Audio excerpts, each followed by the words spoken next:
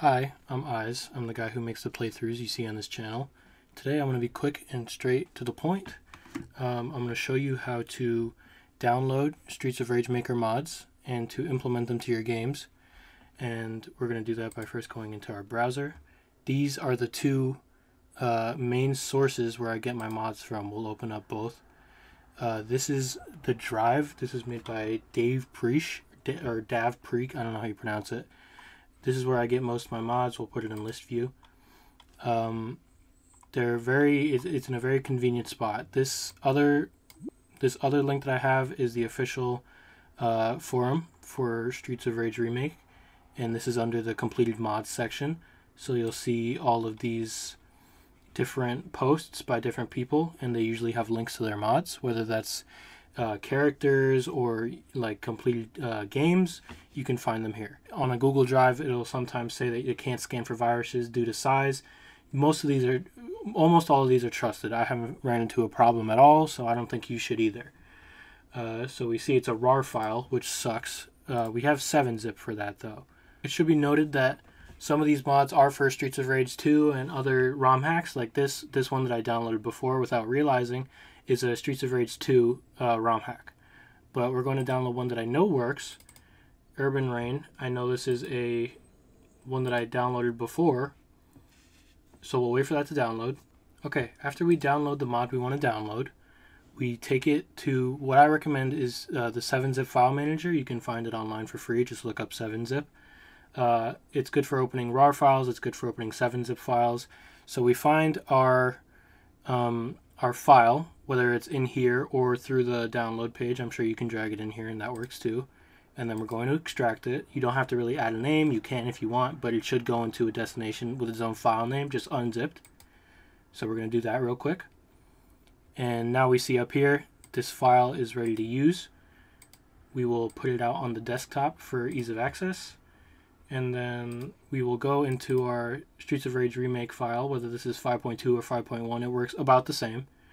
We'll go into mods and games. Here you see a prototype mod that comes with 5.1. This is its own game. You will be able to access it with the original game.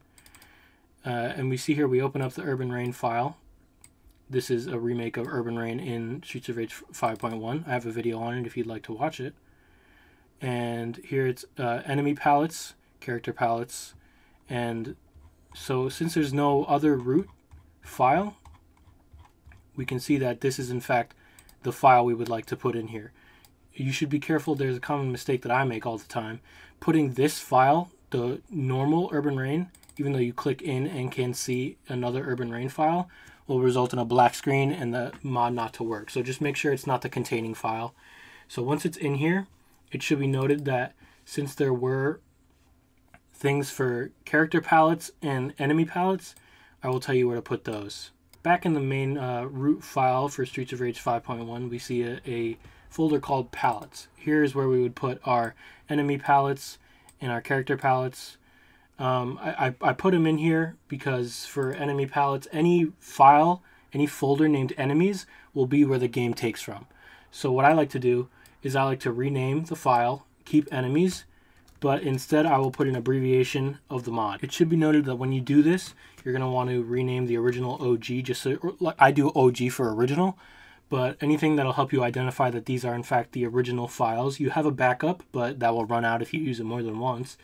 You can download them online if you need them, but I like to rename any mod palettes to something that I can identify them with. I use an abbreviation, so it's Urban Rain, so we're going to do UR, and then whatever's named just enemies without the abbreviation will be what the game takes from. So when you want to use a mod and it's custom enemy palettes, you should remove the abbreviation and just leave enemies, and that will make it so that that's where the game pulls from. After that, when you want to do character palettes, what I do is you see there's only a few character palettes in here, and they're based off the characters they use in the game. You would copy them into your characters folder. It's going to ask you to replace them. Make sure you could back up the individual files, just put them in something so that you have the originals for later. But once you replace the files in this destination, it will show up in game. So we have the enemies set to the Urban Rain, and we have the actual Urban Rain mod in its game's destination. So let's test if everything is good by going back and hitting the actual Streets of Rage remake program. This is just a real quick check. I'm not going to go into full screen. We will check normal and we see Urban Rain.